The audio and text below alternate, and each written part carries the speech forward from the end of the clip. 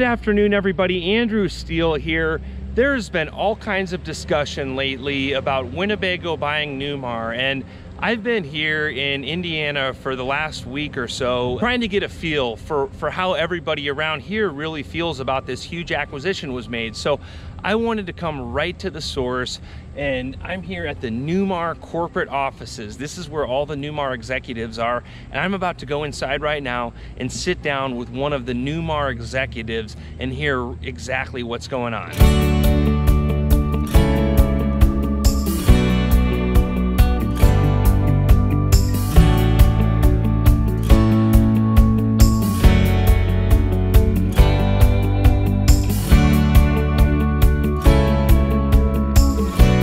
Good afternoon, everybody. Today I am here with John Sammut in the Newmar conference room. And today John's going to tell us a little bit about this whole acquisition, Winnebago acquiring Newmar. John, what's going on here?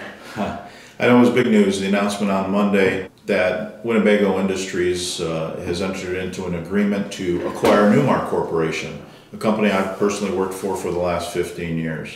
A lot of questions out there on social media. We've really done a great job communicating with our employee base who are at peace with this decision. We've talked to our dealers and our suppliers, and I appreciate Andrew giving us the opportunity to talk to the public and fill them in a little bit more on where we're at and where we're going with this. Newmar Corporation has been in a company for 51 years. We have a long legacy, and we're well known for building a quality product, a desirable product, and having some of the great parts and service support in the industry. Matt Miller and his family have owned this company since 1984, and Malin celebrated his 80th, Matt's father, has celebrated his 80th birthday in June of this year.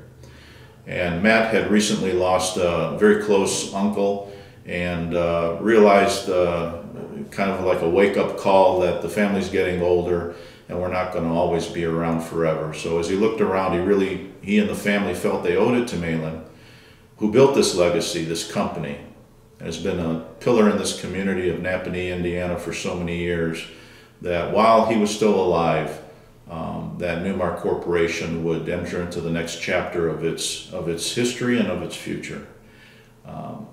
So back in April, as Matt began thinking about how do we transition this and who do we transition to, he had spent 3 years on the RVIA, that's the Recreational Vehicle Industry Association board, with Mike Happy, Chairman and CEO of Winnebago Industries.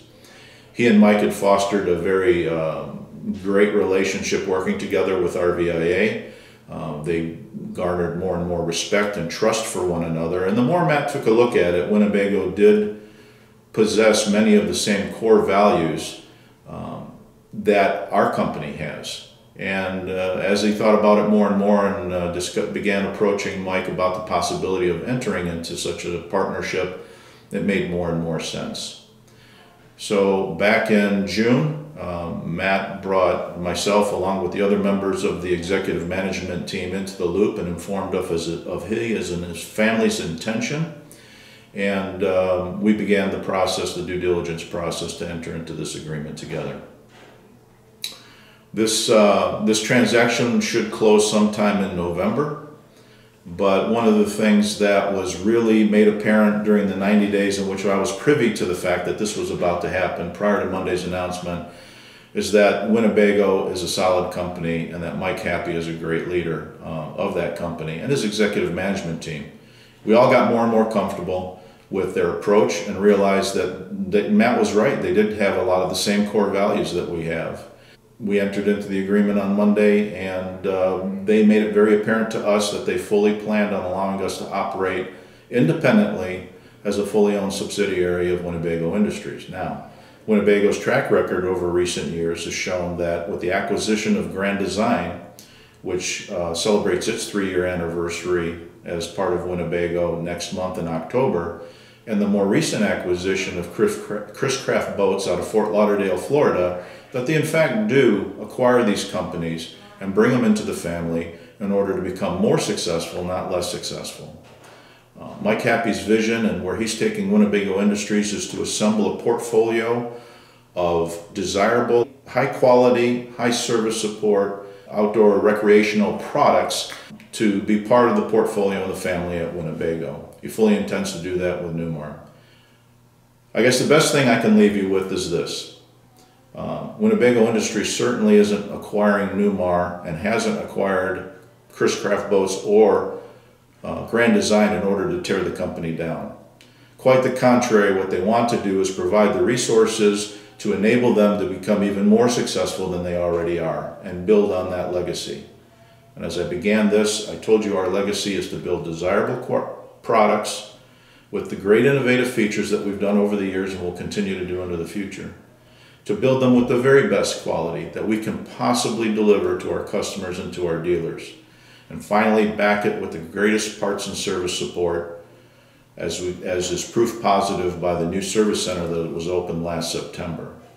So all of that will continue. That is the foundation of our company, and it will continue on going into the years and the decades to come. Matt Miller remains president and has signed a multi-year agreement to do so. The executive management team has signed on board, including myself, to stay on as part of the leadership and guide this company into the future. So I leave you with that. Rest assured we're in good hands, and we'll prove it over the years ahead that the same people that you interacted with prior to the acquisition of Winnebago Industries of Newmar Corporation are still the same people on the other end of the phone that you'll see at the rallies and that you'll see on the dealers' lots going forward. I thank you for the opportunity to share this information with you. God bless. And John, can I just add a couple things to that? We were speaking earlier about the average employment duration. You say you've had employees that have been here for over 40 plus years? Yes, over 40 years, many over 30. The average tenure of our manufacturing worker is roughly 7.2 years, which bodes very well for building a high quality product, because as you know, with turnover comes more training.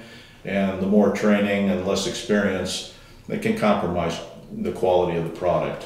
And I just have to add to that, I've been in Indiana in this area all week, and I've been meeting all of the locals, meeting employees of Newmar, meeting customers of Newmar, and asking them their take on it. And everyone just seems to think that everything's going to stay the course. And this community is such a tight-knit community, such a grounded community.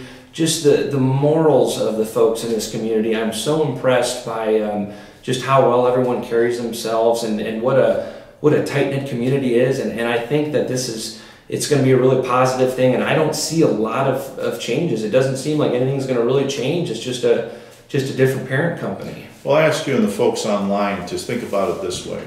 Much like Newmar is a major employer in a small community in Napanee, Indiana, and Elkhart County, Winnebago Industries is another large employer operating in the small community of Forest City, Iowa. So they value the citizens of the community and the workforce and the family members that work in their various plants and offices in very similar way that the Miller family has always done here at Newmar and Napanee, Indiana. So again, the two companies are a good marriage. Absolutely, and it is absolutely the American dream to build a company. One thing I'll also add is I've been interviewing people, and I've even heard stories about when they went through the recessions. They acquired the company in 1984, was it? When the Miller family acquired the company. That's right. And they've been through a recession in the 80s, through a recession in 2009, and you got to realize a lot of RV companies didn't even survive through that. So for them to survive through that and then be able to live the American dream and sell, it's just the American dream, and just really awesome to be here and see it. And huge congratulations to the Miller family and Newmar, all the senior executives at Newmar. Can't thank you enough for sharing that with us, John, and really appreciate all of you. And really appreciate all of you YouTube subscribers that are watching and staying in the loop, and hope you're all having a great day. Thank you. Anything else you can think of to add? You'll see over time that we're still the same company as we were before Winnebago Industries bought us, and we're all only going to get better with their help. Absolutely. An absolute honor, John. I can't thank you enough. Thanks very much. My pleasure.